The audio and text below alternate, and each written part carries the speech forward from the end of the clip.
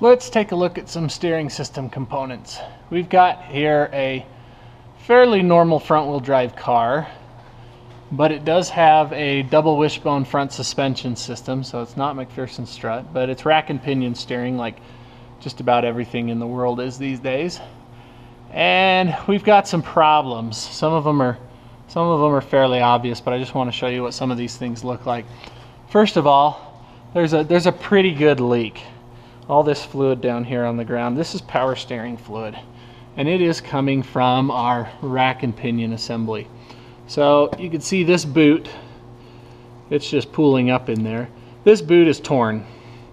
It is torn open, and you can see the inner tie rod end up inside there. Because that boot is torn open though, dirt and debris and other stuff has been able to get up inside the boot and get into where the seals are that seal that rack gear. So the seal has been destroyed, and you can see it's now leaking all over the place, making a big mess. If you go over to this side, it's not leaking over here, but we have the exact same situation where the boot's torn. So this is how the other side started out. That boot was torn, dirt and debris, and other nastiness got up in there. See all that crud, the dirt and the water, there's rust, all right? And that's because these boots were damaged. Now, if the boots would have been replaced before they actually broke, we wouldn't have the problem. We probably wouldn't have a rack that is that's leaking. Everything would be just fine. The other thing that we did when we were under here, since we're looking at the steering system, is we went ahead and grabbed our wheels and shook them back and forth like this, and we can feel that we have bad tie rod ends. So if you look at our tie rod end here, this piece, as I shake the wheel, look at the tie rod end and then the knuckle, and they don't move together. You can see there's quite a bit of slop in there. All right, this is an old car. It's 20 years old. It's got quite a few miles on it.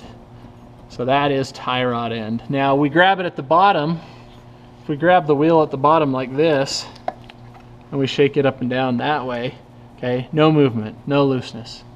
But we grab it here and we shake it, looseness. Now if we had like a bad bearing, it wouldn't matter where we grab this wheel and shake. Anywhere we grab it, we'd feel that same looseness. But shaking the side to side like this, it's the only place we feel it. So, and we can see it, of course. Now on this side, same, okay, same thing.